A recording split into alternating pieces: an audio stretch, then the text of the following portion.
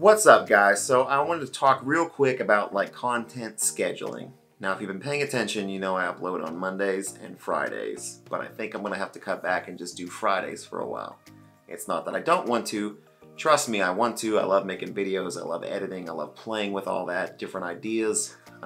That's like the second half of my adventures, is getting to do all of that.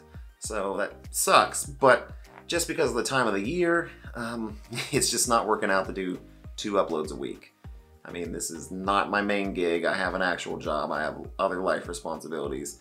So it makes it hard to find time right now to actually get out there and film something.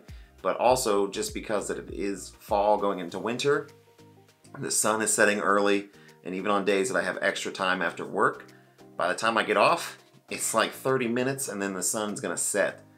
So I have no light to work with.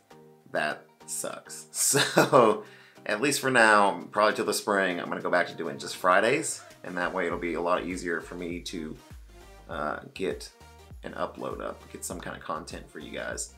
And maybe, hopefully by then, it'll, start getting more daylight, and I might be able to build up a little cache of videos, so that way I can just schedule them and be like 8 or 10 videos ahead, just in case anything happens, I get sick or whatever.